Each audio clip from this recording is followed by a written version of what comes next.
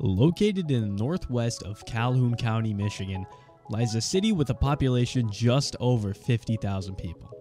A lot of you probably have no clue what city I'm talking about, but I'm sure a lot of you have heard of Kellogg's before. They notably produce snacks like Cheez-Its, Pop-Tarts, and cereal too, like Corn Flakes and Froot Loops. But one thing that they don't produce is a winning hockey team.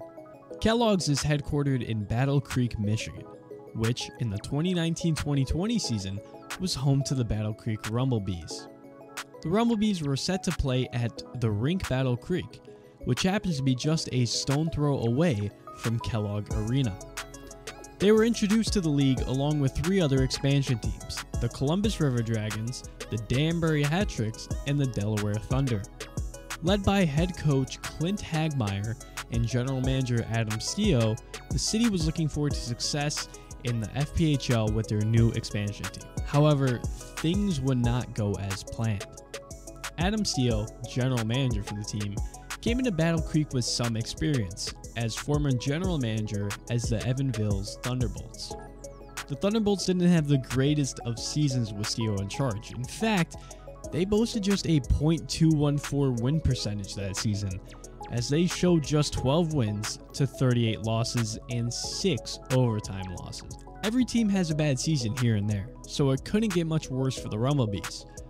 Or so we thought. On October 25th, 2019, the first ever game for the Battle Creek Rumblebees would happen at the Rink Battle Creek. The fans and the players were ready. 672 fans came out to watch the Rumblebees play the Danville Dashers, and they watched them lose 7-1. In fact, this was the most fans that would ever come out to watch the Rumblebees play, as this was their season high attendance. First games are tough, however. You gotta work out a little kinks, and the Rumblebees looked to bounce back on the 26th at home. They lost 6-3. But hey, it's their first season, you can't expect them to win every game. But then they lost to the Mentor Icebreakers 7-2. And then they lost 5-0. And then they lost 5-3. In fact, they just kept on losing. And only 8 games into the season, head coach Clint Hagmeyer decided to part ways with the team, leaving Adam Steele, the general manager, as head coach. But Steele would do something that Hagmeyer couldn't do.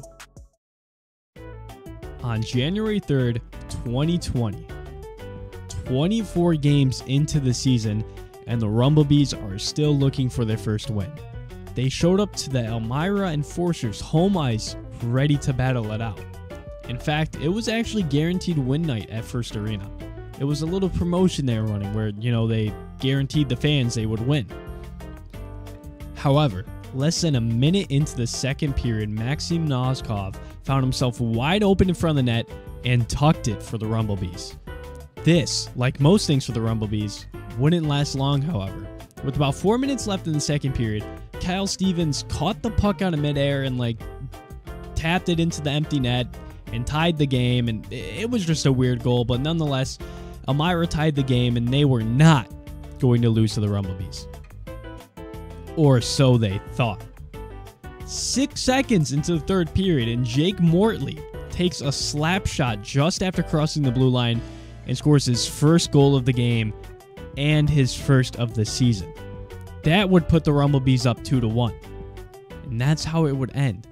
2-1 in Battle Creek's favor. Elmira would be shocked.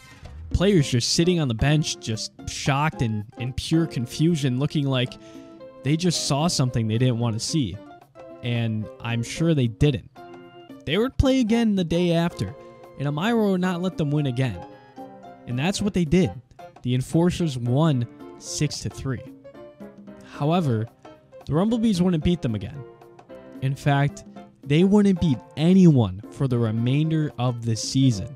Before COVID-19 canceled the last 9 games of the season, they would boast a record of 1 win, 45 losses, and 2 overtime losses, which would make their win percentage a .021. This was in fact worse than the 1974-1975 Washington Capitals, who had the worst season in NHL history. The Capitals finished with a .131 win percentage. Yeah, This team sucked. The Rumblebees then folded and would never play in the Federal Hockey League ever again. However, Adam Steele would be the face of a new FPHL team, the Motor City Rockers, who will actually play upcoming in the 2020-2023 season at Fraser Hockeyland in Fraser, Michigan. Hopefully they don't do what the Rumblebees did, and hopefully they win more than one game.